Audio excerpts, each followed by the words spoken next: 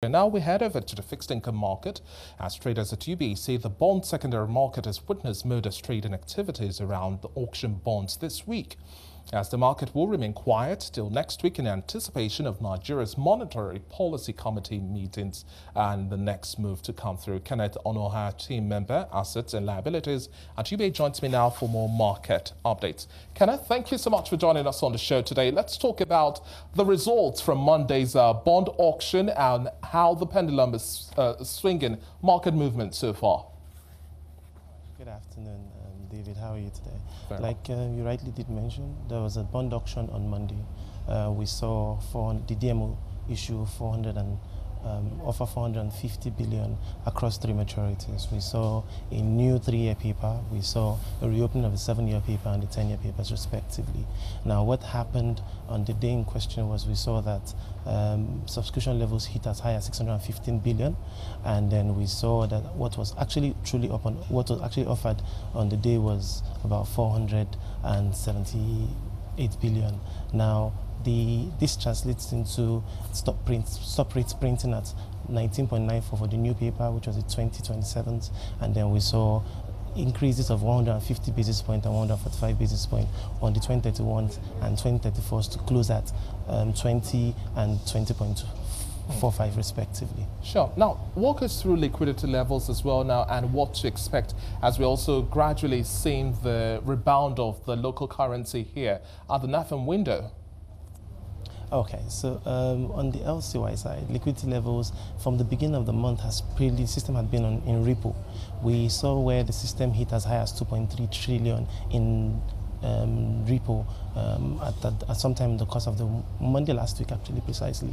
But then that has changed over time. We have seen that as at yesterday was actually the first time system was actually in net credit balance of about 125.87 billion. Now, as at today, the system has actually the liquidity levels have been inched up to about 700 billion in long. Now, where did all of this stem from? We saw some banks being refunded CRR. We also saw that some banks had swap maturities that have yet to be rolled over. So that in effect did affect the LCY end of the liquidity. But however, I must be quick to add that if we do not see more of these refunds we're likely to go back to where we were in terms of the liquidity levels, because the settlement for the bond auction is supposed to be today, yes, where about 475 billion is supposed to leave the system, creating a hole that needs to be filled again. Also continue that cycle all over again.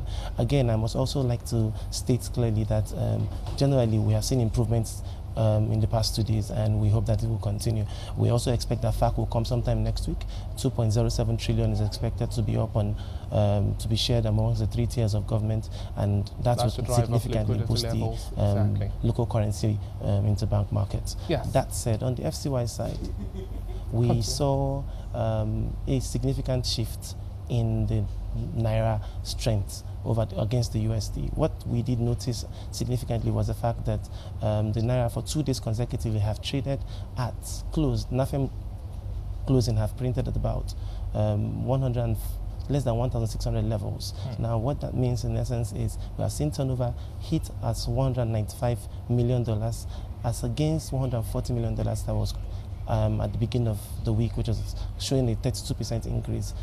These are indications that the concerted effort of the CBN to ensure that Naira finds its true value is actually reaping rewards. Remember that when the new administration stepped in, they did promise to see that the Naira would strengthen against the USD, and over time we've begun to see the rewards. Yes, so pretty much definitely the annual turnover is also reflecting the strategies here. But wrapping up the conversation, last week Friday we had the inflation numbers come through, and that also set the precedent for what to expect in terms of whether or not we are going to see bigger rate hikes in next week's Monetary Policy Committee meeting. For you now, what should we expect in terms of rate hikes and the market excitement towards these higher interest rate environment?